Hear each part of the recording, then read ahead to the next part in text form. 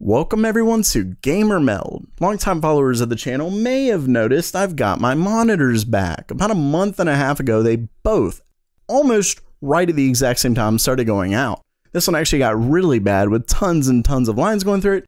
This one had a pretty annoying line up the top, so I actually sent them both back. Got my LG back quite a while ago, about a month ago or so, and then finally got this one back, I think about 2 days ago.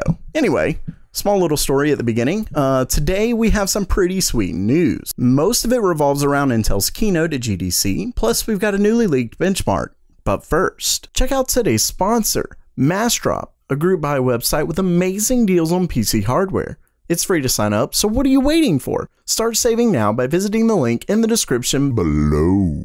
As I'm sure many of you are aware, Intel isn't known for having a great GPU, but because they're the largest CPU provider and most of their CPUs include an integrated GPU, a ton of consumers use them. So it's a pretty huge deal when they upgrade it, especially like this.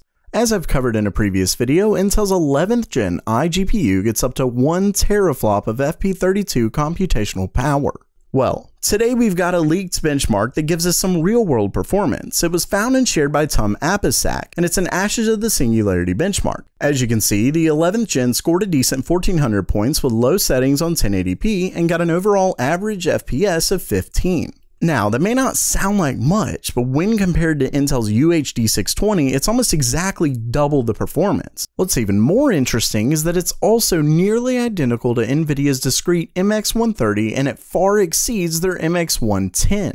Remember, these are discrete GPUs, many times needing separate cooling. To top it all off, when we look at the designation LP on the benchmark, this, coupled with the low core count and clock speed, tells us it's likely a low power ultrabook chip, meaning it'll likely get even more on desktop.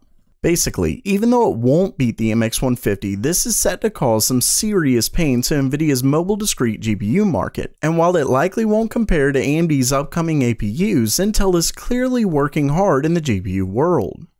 Speaking of Intel's GPUs, we have our first look at the company's discrete graphics card designs. The designs were shown off during Intel's GDC keynote, and while we saw some early fan-made renders late last year, while still apparently fan-made, these are clearly some Intel is seriously thinking about. The first being this one, which actually looks pretty sweet with what appears to be kind of like dragon scales around the blower style fan.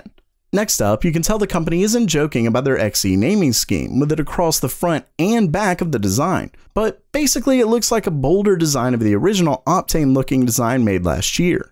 Definitely not bad, though Intel does say that they have more. Next up, Intel announced that they will in fact be releasing 9th generation mobile processors. They didn't give us much other than a tease in that they'll be the company's H or high power series mobile chips. Most rumors point to 8-core 16-thread CPUs, and they're set to launch in the second quarter of 2019.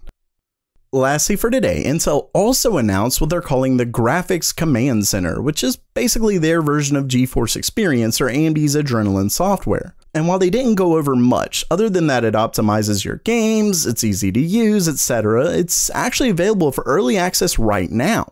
If you want me to check that out, let me know down in the comments below.